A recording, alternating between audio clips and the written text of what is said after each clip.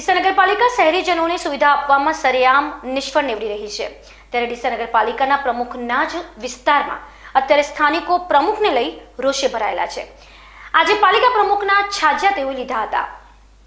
છાતી કુટી કુટીને પાલિકાની હાય હાય બોલાવી રહેલા આ લોકો છે ડીસા નગરમાં આવેલા ચંદ્રલોક વિસ્તારના લોકો।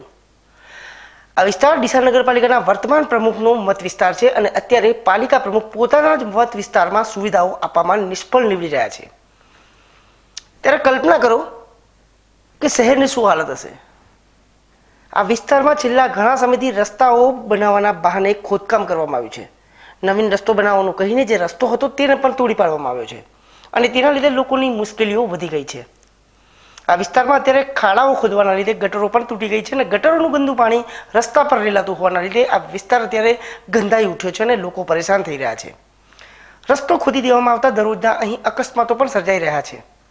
Chandralok society Deesa ward number 6 માં જે છેલ્લા કેટલા સમય 25 દિવસ જેવા થયા કે રોડ બને છે એવું કહી નગરપાલિકાના અધિકારીઓ અને કોન્ટ્રાક્ટરો આવી અમારો રોડ તોડ્યો, વળીને કોઈ આવા તૈયાર નથી। અત્યારે ગટર ઉભરાય છે, રોડના પાણી બહાર જઈ રહ્યા છે, ચાલવાની તકલીફ બહુ છે, વૃદ્ધો માણસો બહાર નથી નીકળી શકતા અને 25 દિવસની અંદર કોઈ લમણું નથી વાળ્યું। અત્યારે હાલત એવી ખરાબ થઈ ગઈ છે કેવી રીતે જવું કે ભૂગર્ભ ગટર નથી તો અમારો રોડ તોડવો તો કેમ? એવું કહે છે કે રોડ કે બનશે એટલે લોકો કે રોડ બને છે એવી હાલત જોઈ અત્યારે 25 દિવસમાં કોઈ લમણો નથી વાળતો। અમારા જે અહીંથી પ્રમુખ પોતે ચૂંટાયેલા પોતાના વોર્ડમાં જો કામ ન થતું હોય તો બીજે કયો થશે?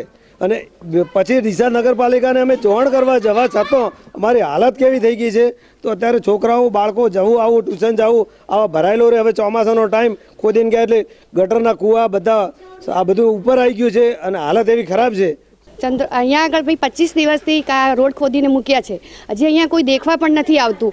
અહીંયા અમારા સાસુમાં છે એમને મારે દવાખાને લઈ જવા, હું કઈ રીતના લઈ જાઉં?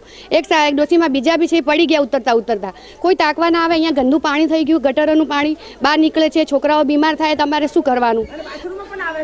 અને ગંદાતું પાણી પણ અંદર અહીંયા આવે છે, કોઈ અહીંયાથી એડવાનો રસ્તો નહીં। કાલે એક કાકા અહીંયાથી નીકળ્યા તો પડી ગયા, એમને કેટલું વાગ્યું?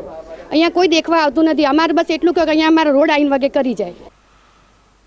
પાલિકાના ખાડી ગયેલા વહીવટને પગલે સમગ્ર ડીસા શહેરમાં પાલિકા પ્રત્યે રોષ જોવા મળી રહ્યો છે। ત્યારે ડીસા નગરપાલિકાના પ્રમુખ જો પોતાના જ મત વિસ્તારને સાચવી શકતા ન હોય ત્યારે શહેરના અન્ય વિસ્તારની હાલત કેવી હશે તે સમજી શકાય છે। ડીસાથી બીકે ન્યૂઝ ચેનલ માટે હરેશ ઠાકોર।